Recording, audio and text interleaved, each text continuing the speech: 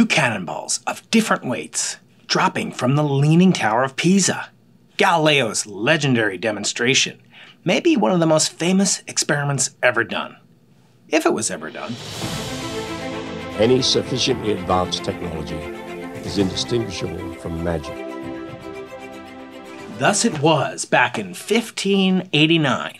Galileo reportedly proved the equivalence principle, the idea that objects of different weights fall at the same rate, regardless of their mass.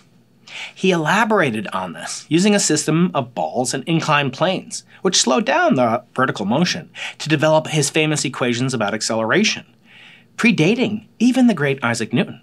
But much doubt remained about how precise and inviolate this equivalence principle really is. So the experiment has been repeated and repeated and repeated, in many times, in many places. From the Earth to the Moon, the biggest vacuum chamber in the universe itself. But science is never satisfied. And that's why the microscope satellite system took this experiment to the heights of space itself. But before we can get all the way to outer space, let's go back to the beginning. The basic equivalence principle was worked out by Galileo and Kepler, but it wasn't until Newton came around a half-century later that an explanation was found: the law of universal gravitation. That is, the force due to gravity is equal to the gravitational constant, capital G, times both masses over the distance between them squared, the inverse square law. Although the force depends on both masses, the acceleration that object 2 feels is independent of the mass of object 2. It does look like the second law, doesn't it? It's only dependent on the mass of object 1 and its distance from object 1, and the gravitational constant, capital G. Think of it like trying to pull out a chair versus trying to pull out a refrigerator. If you want to pull them out at the same rate, at the same acceleration, you have to put a lot more force onto the refrigerator than onto the chair. The force depends on the mass, but the acceleration is the same. But like I said, the law of universal gravitation, like all laws, is only an approximation to reality. The only way to get further trust in approximation is to get an idea of when it doesn't predict the things that we do observe in the universe. Ever since Newton came up with the law of universal gravitation, he and other physicists have been laser focused on testing those limits, figuring out how precise the equivalence principle and the law of universal gravitation really are, using exotic materials and exotic locations over the centuries. Newton himself was the first to try and test the equivalence principle and find its limits. He did this by getting a bunch of pendula together of different masses and proving that they swing back and forth at the same rate. As a side note, this consistency in the period of any simple pendulum is what allows grandfather clocks to exist in all different shapes and sizes. Newton's pendulum experiment allowed him to narrow down the equivalence principle down to an accuracy of about 1 part in 1,000. Next up to the gravitational plate came Frederick Bessel, who you might recognize as the namesake of the very famous Bessel functions, some of which I show here. He did the same experiment and reportedly got the equivalence principle's accuracy down to just 1 part in 100,000. And then came the ingenious experiment going from 1885 to 1889, straight from the mind of Laurent Etvash. It's no surprise that the experiment is known as the Etvash experiment. You see, old Etvash had the idea of suspending 2 masses from 1 spring, attaching a mirror and shining a laser to bounce off the mirror into a telescope. This setup allowed Etvash to see if there was even a slight impediment to the laws of universal gravitation. Now, this whole system is balanced so equally that in an inertial reference frame, it shouldn't move at all. And here's where it gets fun. The Earth is constantly rotating. That means it's constantly accelerating.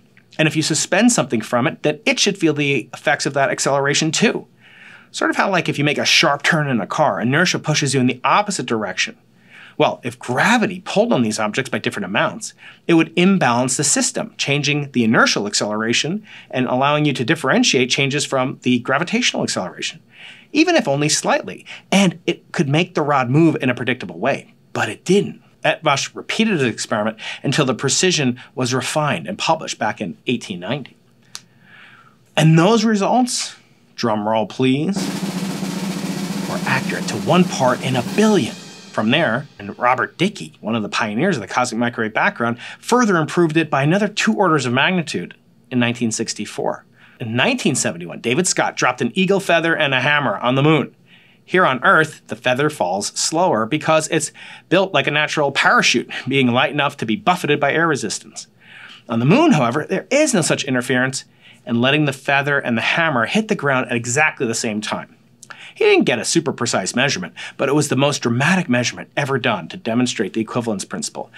And billions back on Earth got to witness this experiment. Galileo a long time ago, who made a rather significant discovery about falling objects in gravity fields. And we thought that where would be a better place to confirm his findings than on the moon. And so we thought we'd try it here for you.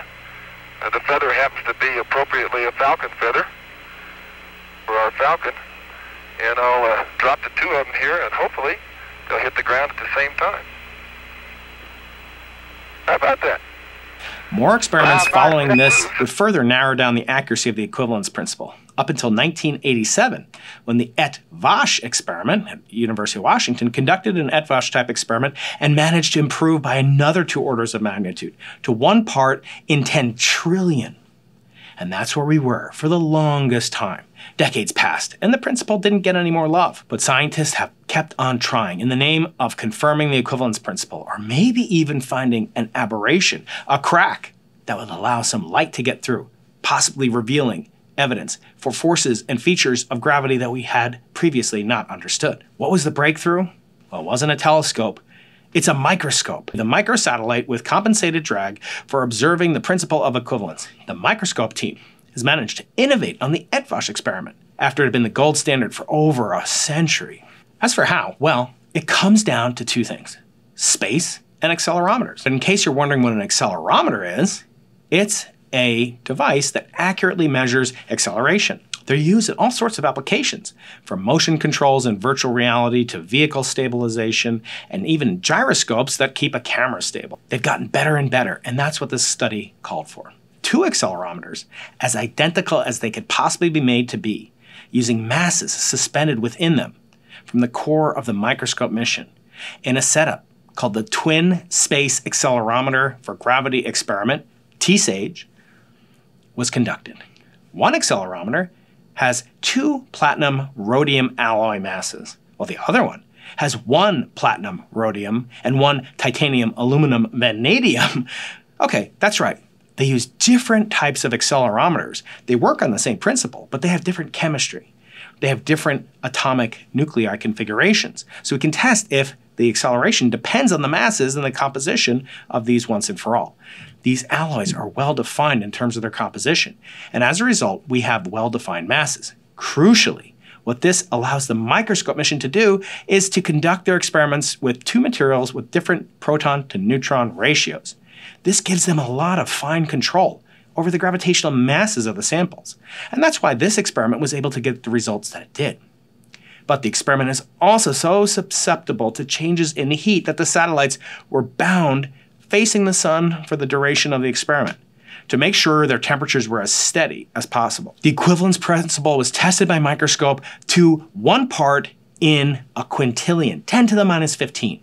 The microscope team was able to push the needle a huge step beyond what had ever been done before, imposing ever tighter restrictions on what theories could possibly explain departures from the laws of good old Isaac.